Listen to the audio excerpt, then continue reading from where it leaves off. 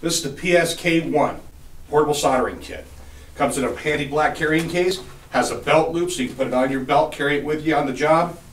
Inside the case, you'll find the actual soldering iron itself, butane charged.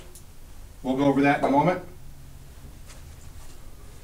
You have a can of Zippo triple filtered butane.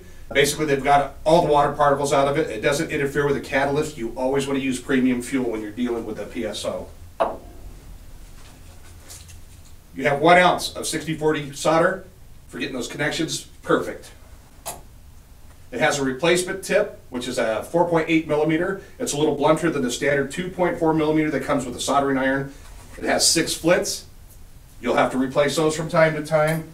And it comes with an instruction sheet. You want to follow this very closely. Now, when it comes to charging the soldering iron, it's a very simple job. Basically, you want to make sure it's cool.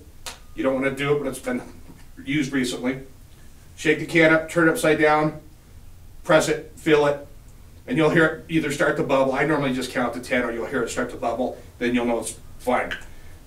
You want to give the air time to clear. You don't want to be standing in a flame cloud. To start it, this is the adjusting bar here. This is the on-off switch. You can hear it hissing. It'll light, and then it'll turn orange. When it turns orange, that's the catalyst activating. Let it run for about 1 minute. It'll be up to temperature. It's ready to be used.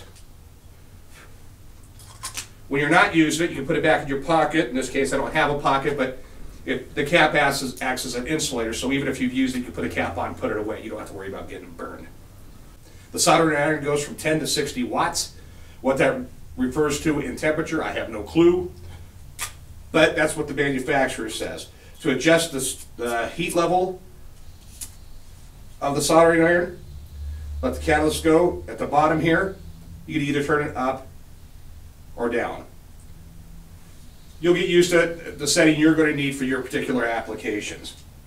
Again, if you have to recharge it, it's pretty simple. Take your butane, and I've been using this. It's probably not a good idea that I strike it like this, but who cares?